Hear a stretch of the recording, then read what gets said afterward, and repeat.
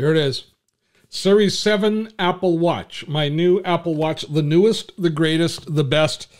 I'm going to set it up from scratch as if I had never had an Apple Watch before. I've got a brand new iPhone that I also just got. I've been spending money hand over fist lately.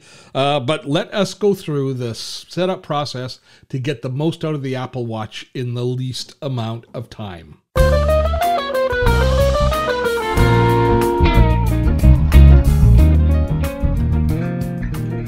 So I bought the new Apple Watch Series 7 and started to set it up. Now, this is the packaging. Apple, for some reason, really overpackaged this, at least as far as I'm concerned. There was so much extra packaging for such a small little thing as this Apple Watch. But setting up the Apple Watch, the initial setup of the Apple Watch is actually quite a joy.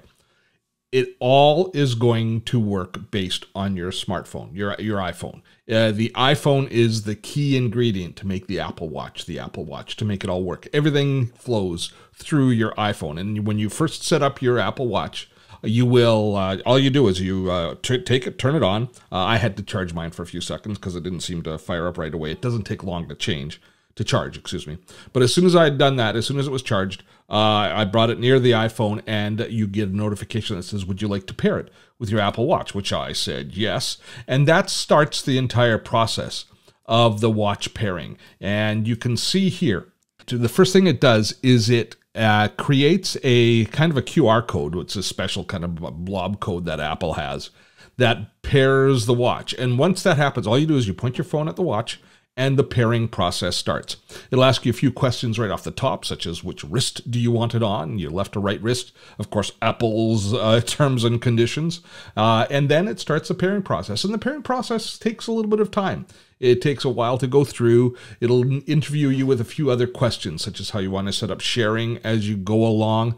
Nothing too kind of groundbreaking as far as decisions goes at this point.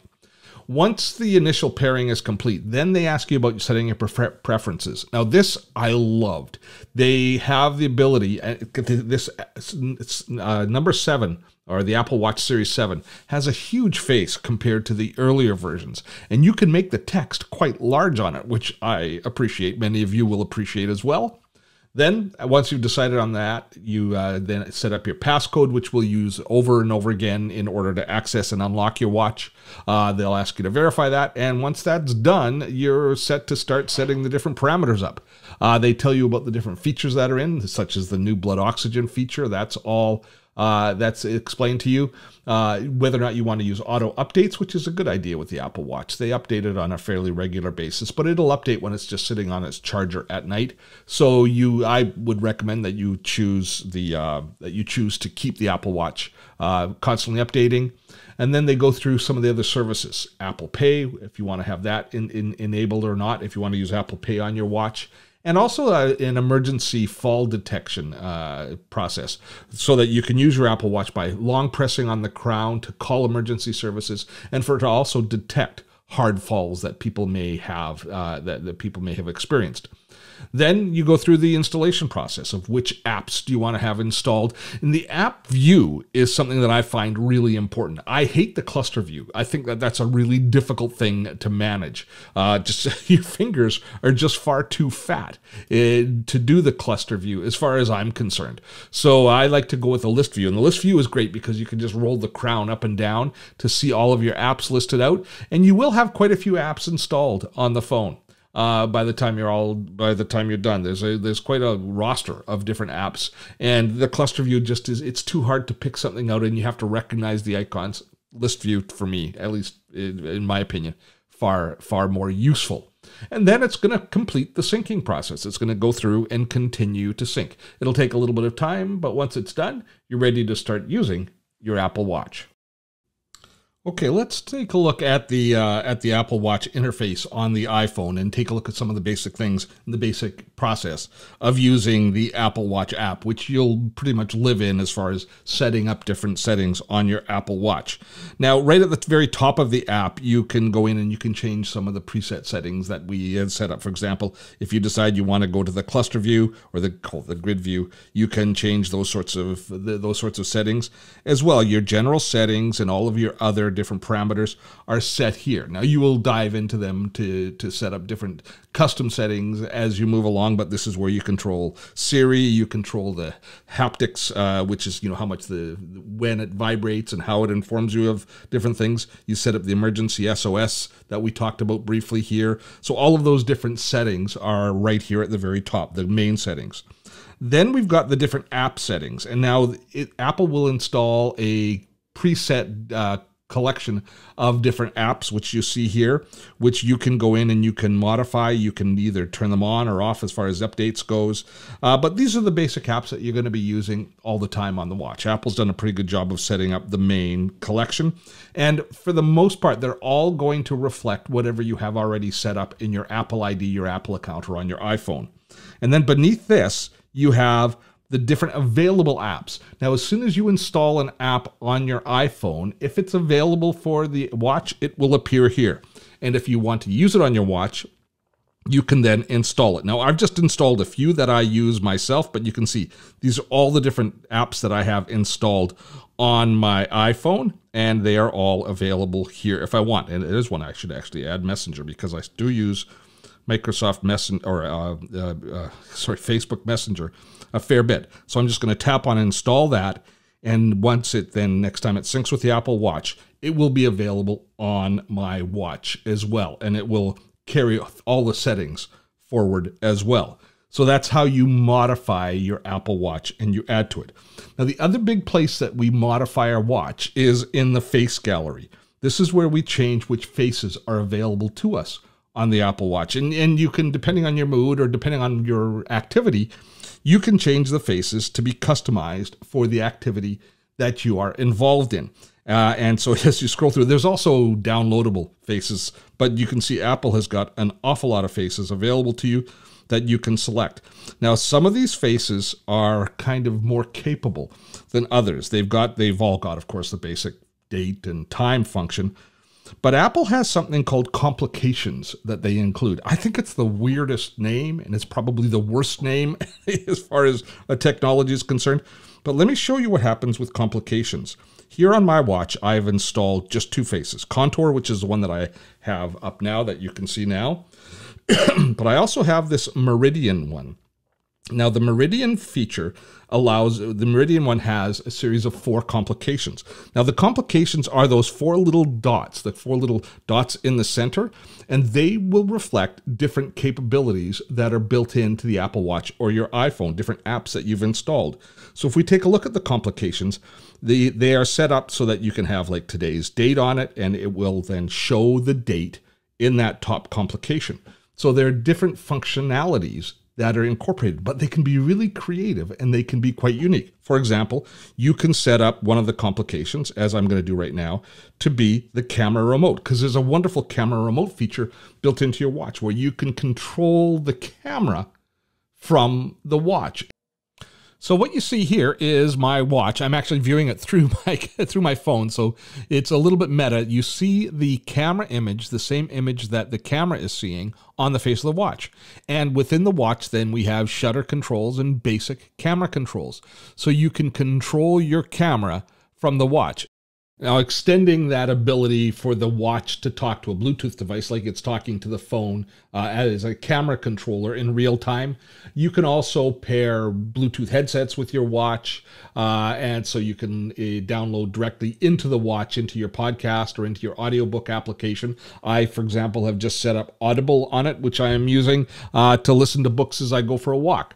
So I can download the books onto my watch, and when I'm walking, it's counting my steps, so it's doing the fitness tracking. At the same time, I can leave my phone at home and still have my Bluetooth headset and still listen to music, a podcast, or in my particular case, an audiobook. So it's really come a long ways as far as just providing some really nice, simple applications that make a big difference in your everyday life.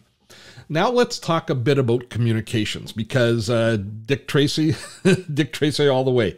The first time you use the Apple Watch as a phone call comes in, your phone is in a different room, the phone call appears here on your watch, it will freak you out a little bit. And talking into the watch is a little bit of a unique process. But I should point out that the quality of the speaker, it's a tiny little speaker, a little bit tinny, and the microphone, of course, is very small. You're not going to get quite the same performance as you get out of your phone, but it suffices. I mean, typically speaking, it's because your phone isn't handy.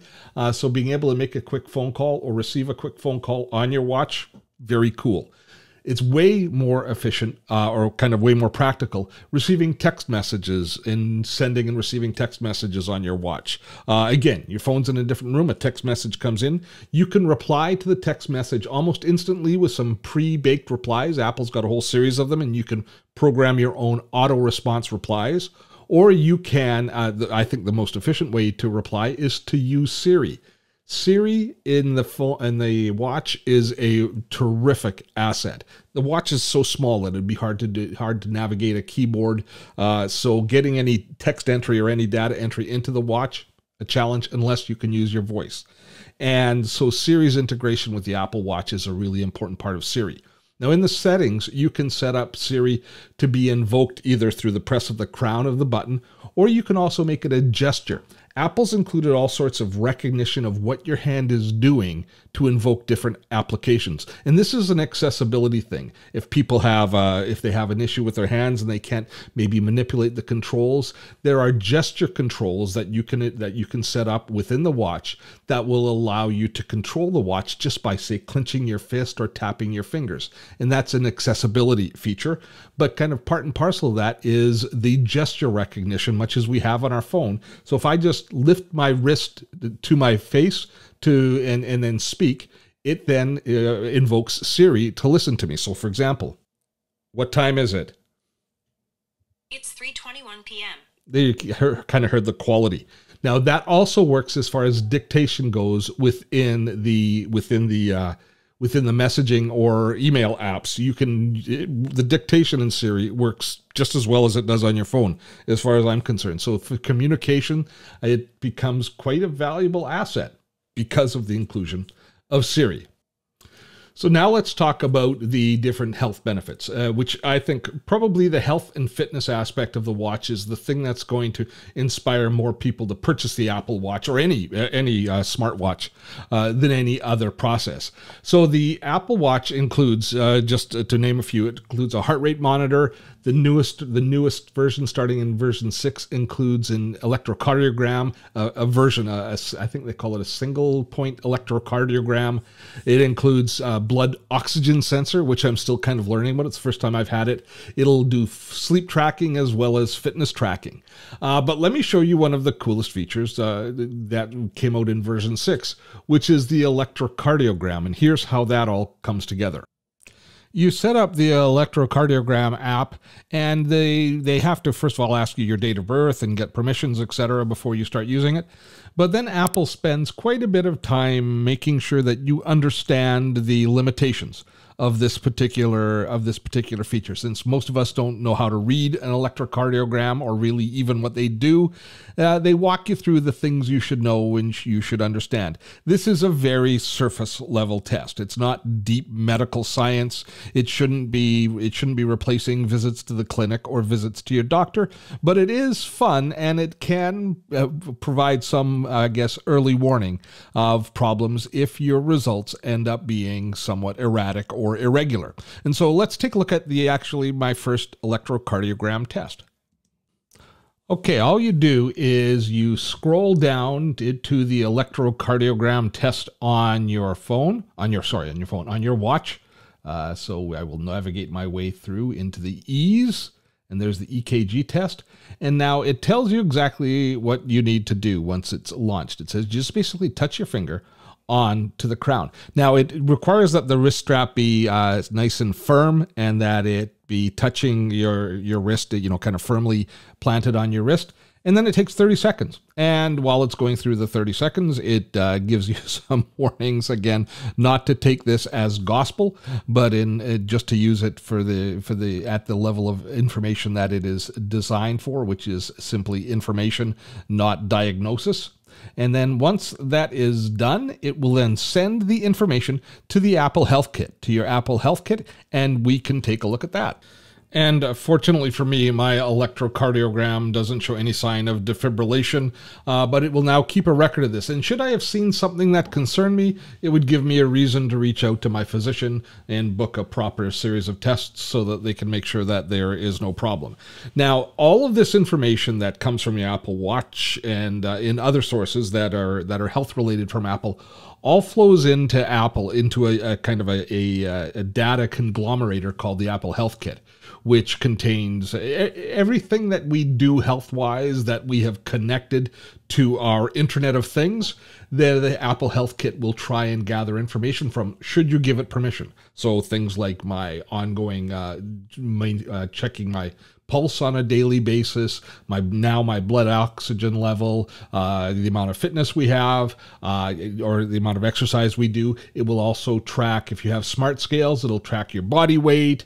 It'll track any input that you put from external sources, such as if you've had blood work done, you can import all of the results of your different lab work. So you can have one concise document that gives you a really accurate snapshot of all of the data that's available related to your health.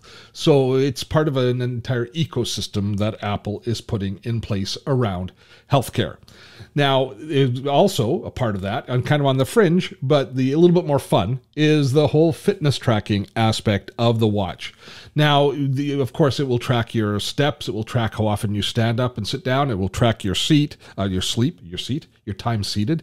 It will track your sleep. So it does a really nice job of encouraging you to be more mobile, because when we see the results, when we manage to close those rings, what they call the activity rings, which is the amount of exercise, the number of steps, and the amount of times that you stood up in a day, when you can close those rings, you feel a sense of success. You feel a sense of accomplishment, even if you're maybe not really tired because you didn't exercise hard or you didn't do, an official visit to the gym.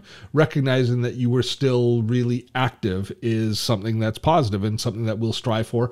And sometimes, I imagine, you will look at your rings and see that they're not quite closed and then decide to go for that extra walk in the evening after dinner that you might not, because it's being documented and you don't want to disappoint yourself through the documentation. So the gamification that the Apple Watch brings to the table around all of the fitness activities is terrific. And when we start to look at integration, the Apple Watch will integrate with all of the different fitness apps that are out there, including Apple's own new fitness app, which is an exercise routine, which they give you 3 months free with the Apple Watch. I haven't tested it out yet, but I have it configured with my preferred exercise of choice currently, which is the virtual reality game Supernatural, which I've talked about previously when we talked about VR.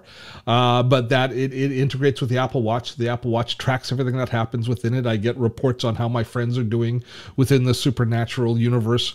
So again, the Apple Watch kind of brings a sense of community together, and it puts it all on my wrist.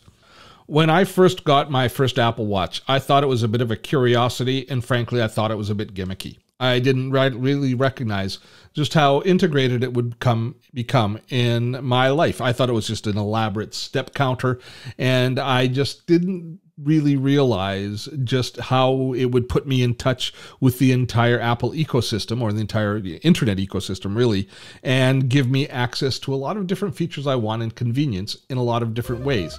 Plus the kind of the subtle encouragement to be active, to be a little bit more fit, to be a little bit more responsible with our health. That's a really nice kind of side benefit, I think, of not just the Apple Watch, but all of the smart watches.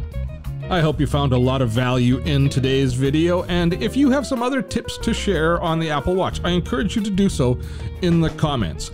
Now, if you found today's video to be useful, a like and a share would be greatly appreciated, and of course, if you've not yet subscribed to our channel, I encourage you to do so now. Till next time, I am Steve Dotto.